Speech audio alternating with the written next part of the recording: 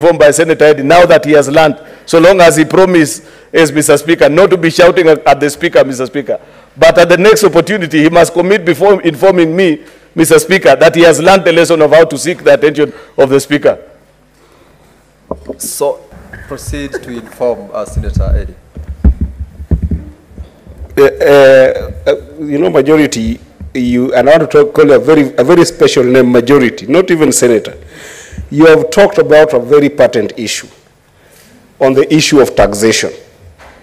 And I do agree with you to some extent that we must indeed raise some capital to be able to help our country to deal with the issue of debt. But it can't be that we are going towards over-taxation. Because what I want to inform you about is that when you raise the taxes to the extent that we have seen them raised in the past few months, majority, even whether you like it or not, businesses have to make a business decision. Are you aware that 30% of our business today that the president found have now made decisions to close their businesses, including Saracen, that is one of the biggest marketing agencies in the country, have decided to close borders and open offices in other countries so that they can avoid high taxation. The consequence, therefore, becomes that other means of seeking for this revenue befalls the president. And that is why the president now is forced to start looking for resources in other places like ID cards, death certificates, and other things that cannot raise revenue. So high taxation is what we're talking about, and I want to urge you, majority, that let us think about moderate taxation and not this high taxation that is killing business in this country. No, this is a point of information. Eddy, Speaker, that one should be declared a point of misinformation, Mr. Speaker, because the things that Eddy is saying are completely, Mr. Speaker, the opposite of things as they know.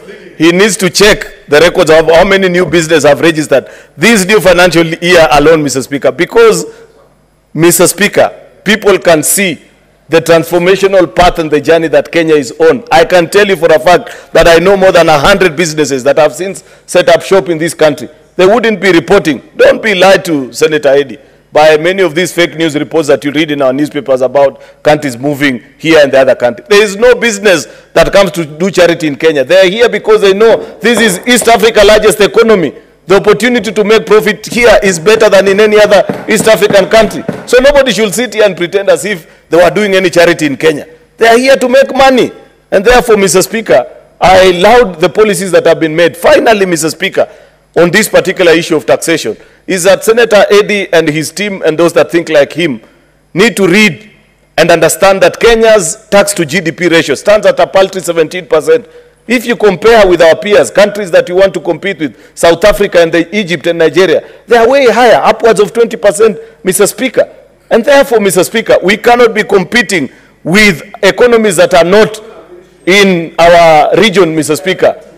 Smaller economies that are doing less than $50 billion GDP, Mr. Speaker. If we are aspiring to be a stronger economy, if we are aspiring, Mr. Speaker, to be a middle-income nation by 2030 as exposed in Vision 2030, Mr. Speaker, then this is the right path that we have to accept, Mr. Speaker, that there will be temporary pain, Mr. Speaker, for permanent pleasure in the future, Mr. Speaker. And therefore, I agree with the decision and the taxation policies that have been proposed to the particular country. In fact, even on this controversial issue of the ID, Senator Eddy, do you know that the 100 shillings that you are talking about has been in existence, I don't know, since 19 what?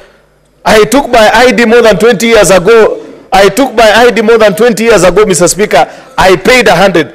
Is it the argument of those that are saying government should not review whatsoever that 100 shillings, Mr. Speaker, that even the factors of production alone can inform? It may not be the 2,000 shillings, Mr. Speaker, that is being proposed, but at least, Mr. Speaker, we must agree that I don't expect a president that I elected into office, President William Ruto, to go to China to beg for money to come and print IDs for my children if I can pay for the same, Mr. Speaker, and so on and so forth on many others, Mr. Speaker. There must be a review, Mr. Speaker. Therefore, finally, Mr. Speaker, finally, Mr. Speaker, I want to urge our colleagues from the minority side that even as you critique government, please offer alternatives.